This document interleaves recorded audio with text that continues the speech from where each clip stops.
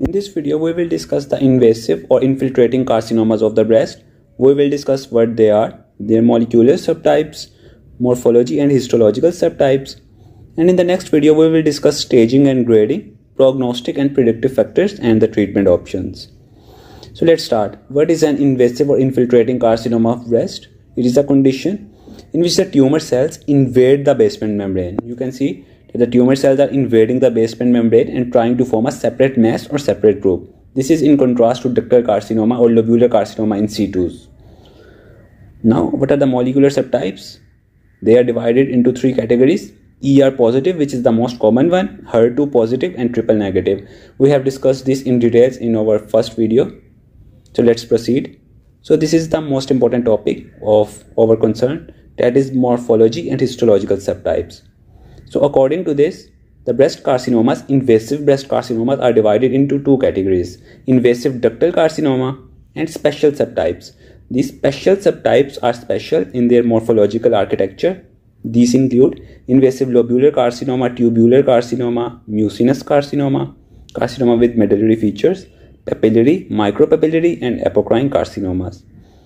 Now, invasive ductal carcinomas are also called NOS, not otherwise specified. Not otherwise specified means that these invasive ductal carcinomas lack the special features that are present in these special subtypes. So basically, invasive ductal carcinomas are defined by their definition of exclusion in a way that they lack these special features. And invasive ductal carcinomas are the most common type of invasive breast cancers. We will discuss each of these in detail. So let's start with invasive ductal carcinoma, which is the most common one. So grossly, the invasive ductal carcinoma presents as a palpable, hard, irregular mass.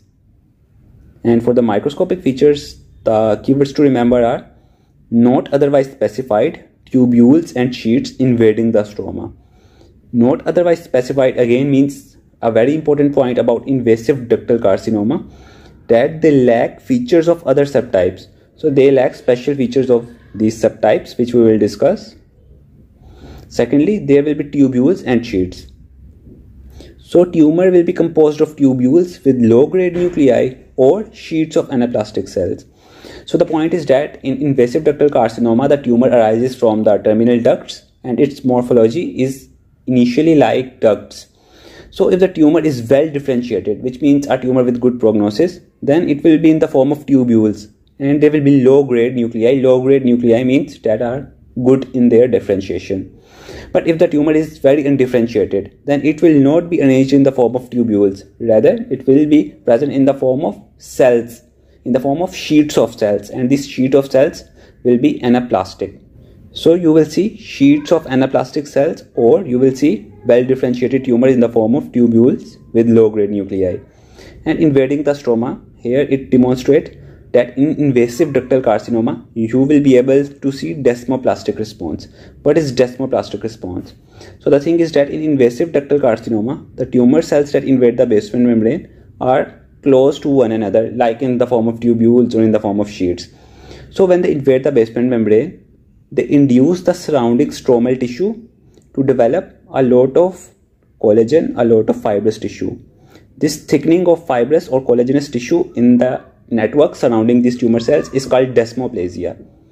So you will see desmoplastic response when these clustered cells invade the stroma. So these are the morphological features of invasive ductal carcinoma. And remember that most of the invasive ductal carcinomas are ER positive. Now the second category is invasive lobular carcinoma. Invasive lobular carcinoma is mostly associated with lobular carcinoma in situ, as the name implies.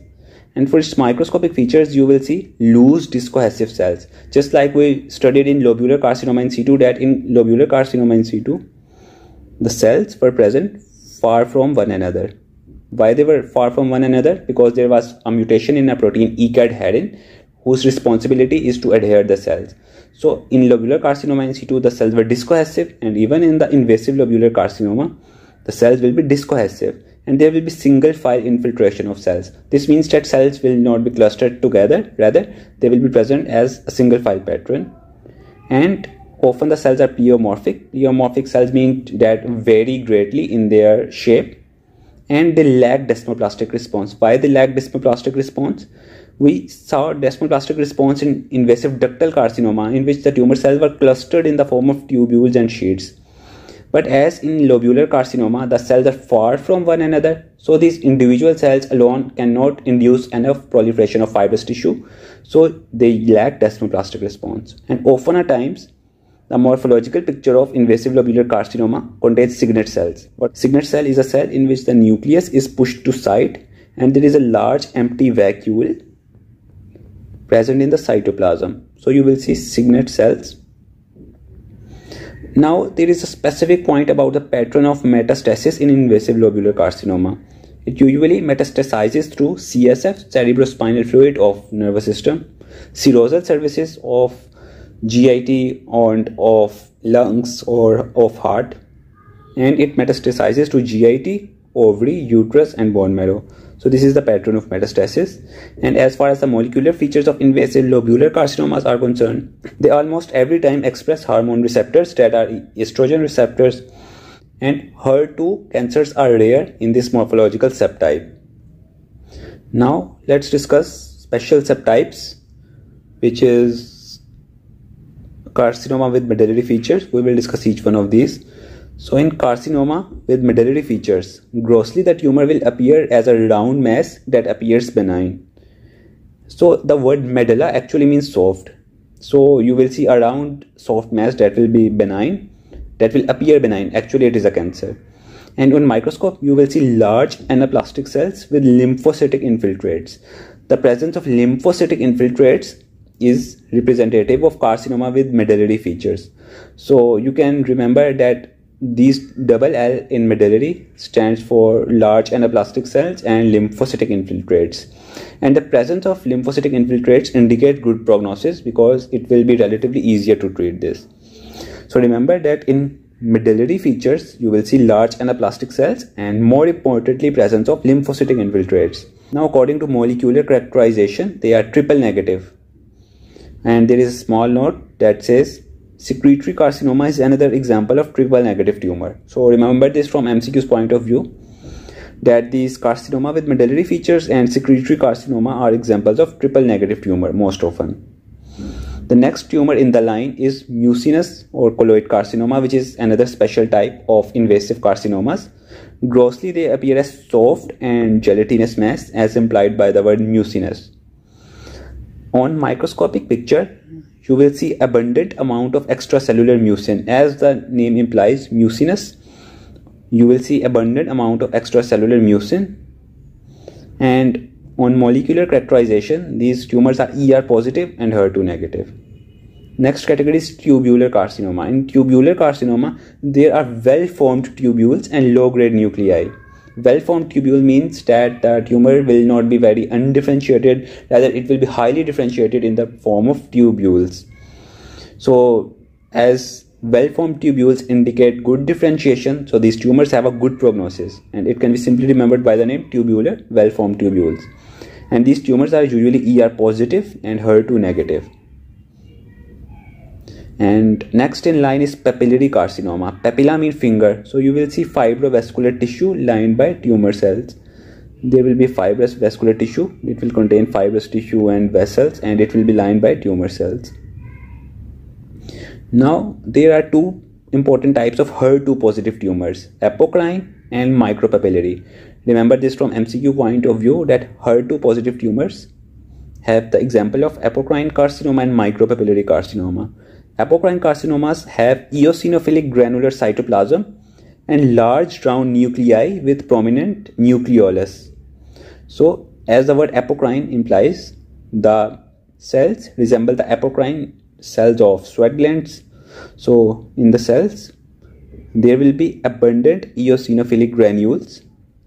These represent that these cells are really specialized in secretions, and they have large round nucleus with a prominent nucleolus. So remember, these resemble apocrine glands. So in apocrine carcinoma you see eosinophilic granular cytoplasm, large round nuclei with prominent nucleolus. Another type of HER2 positive tumor is micropapillary carcinoma. In micropapillary carcinoma, cells arranged to look like structures resembling papilla. So we just discussed papillary carcinoma. In papillary carcinoma, you see fibrovascular cores that is lined by tumor cells. But in micropapillary carcinoma, you don't see fibrovascular cores lined by tumor cells. Rather, the tumor cells, these tumor cells try to arrange in a orientation that appears like a finger. So this is micropapillary, that cells arranged to look like structure resembling papilla. So this is a brief overview about all the special subtypes of invasive breast carcinomas. You only need this much information. You don't need to go in detail in each one of these because it will become very long and hectic and is usually not asked in the exams. Now there is a special condition called inflammatory carcinoma of the breast. What do we mean by inflammatory carcinoma of the breast? You have to learn this subtopic in details because it is often asked in exams and in Viva questions. So inflammatory carcinoma of breast is not a specific histological subtype. Rather, it is just a clinical representation. What happens in inflammatory carcinoma of the breast, as the word inflammatory implies, there is swollen erythematous breast that appears inflamed. Now, why does it appear inflamed? What happens is that in some cancers that are going to be really bad, the cancer cells invade dermal lymphatics and there is inflamed appearance. What does it mean? So you know that each tissue has a certain lymphatics. Now you can imagine that if a tumor is invading these lymphatics and is blocking these lymphatics, then what will happen? The drainage of lymph will be impaired. And what will happen if the drainage of lymph is impaired? The lymph will collect and you will see swollen erythematous breast that looks like inflamed. But remember that in inflammatory carcinoma of the breast, true inflammation is absent. Why it is called inflammatory? Because it appears inflamed but is actually not inflamed. So remember that true inflammation is absent. And underlying carcinoma is a poorly differentiated cancer.